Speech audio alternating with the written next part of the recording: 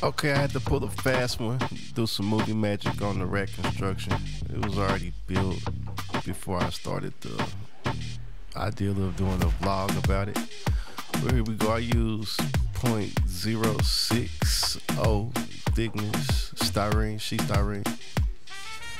And for the hinges I use is 1/8 inch diameter plastic strut styrene tubing. It's got the 1/16 inside diameter, and that comes into play later. Alright, I double stacked styrene up under the underside, and then I ran a trim ring around it, you know, to make it look better, but all that makes it stronger. Solid reinforcement. It's gotta be stiff. There's gonna be a lot of force on it.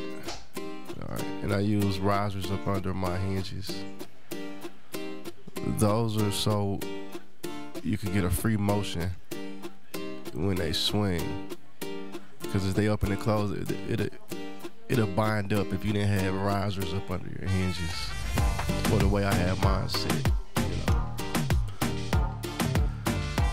I did 3-piece hinges.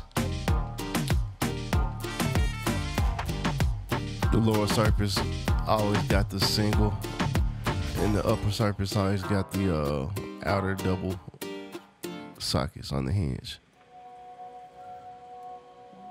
And so there you go, you got the 4 layers or the 4 levels of the Z-rack.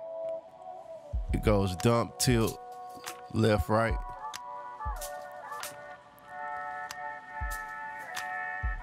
So there you see how the hinges are set up. They don't have very much play in them being designed like this.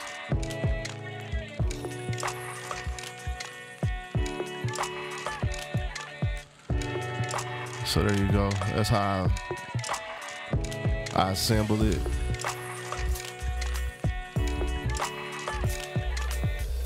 See, these pins right here are some 1/16 inch pins. I'm not going to use those. I'm going to use a different system. It's going to come later in the next video. I'll show you how I set it up. But I'm going to do pins and bushings. We're not going to ride on direct plastic. Plastic will wear out. So, okay, right here, what I did was add some stops on the back of the hinges. What I did was add a piece of square stock at the back edge of the hinge, so naturally when it opens up, when it reaches that 45-degree angle, it'll be forced to stop because it'll butt up against the rack below it, right behind the hinge.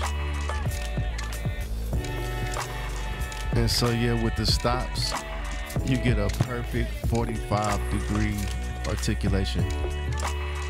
All right, thanks for watching. Next episode coming soon. Fab Kings, Los Underground Kings. Peace.